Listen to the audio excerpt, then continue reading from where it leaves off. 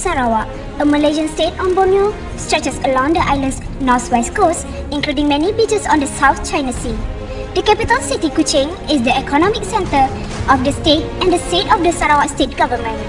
Other cities and towns in Sarawak include Miri, Sibu, and Bintulu. Sarawak's economic structure is well diversified despite its heavy dependency on the commodity sectors. Thanks to the rich natural resources, primary sectors such as mining, agriculture, and forestry continue to be the key drivers of its economy. Inland transportation services cover both full container load and less than full container load by rail, barge, or road. Unfortunately, Sarawak does not have any railway stations due to its geographical that not allow Sarawak to have any railways. Sarawak does meet with maritime inland transportation, although of not having railway station to deliver the products. Nevertheless, Sarawak are fully depending on road by using trucks to distribute their goods.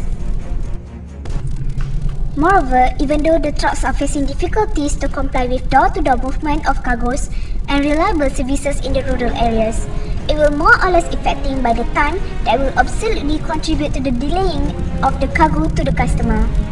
Most important is that they do not view this issue as a huge matter since Sarawak's geographical location contribute to the delays of the cargo. Sarawak is a strongly export-oriented where their economy is susceptible to global commodity prices. As Bintulu Port has been granted as Petronas supply-based license for mining and quarrying sector, which contribute to the major exports of commodities with 52.1% for LNG in year 2015. Not only that, Sarawak can also produce agricultural products such as rice from paddy rice and barley rice to fulfill their basic needs. They also produce vegetables, peppers, forest products and oil palm plantation to produce palm oil and palm kernel oil as their export commodities. Sarawak can manufacture their own foods and beverages that are not strange for us to hear, such as Sarawak layer cakes, keropok leko, spices, instant noodles, belacan and much more.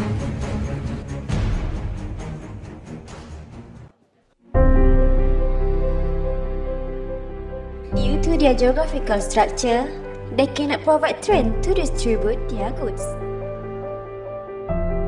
The main inland transportation in Sarawak is by using haulage, truck or trailer. One of the famous haulage company in Sarawak is AST Logistik Berhad, which provide door-to-door distribution of goods.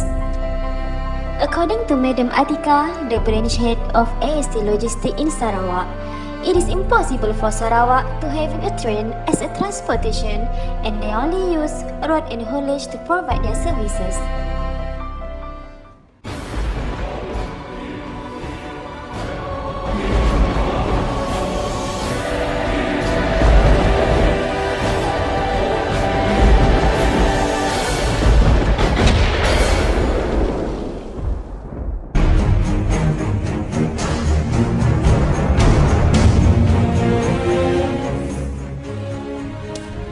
As a result, the application of Blue Banana and synergy concepts can enhance Sarawak level as the best place for business investment.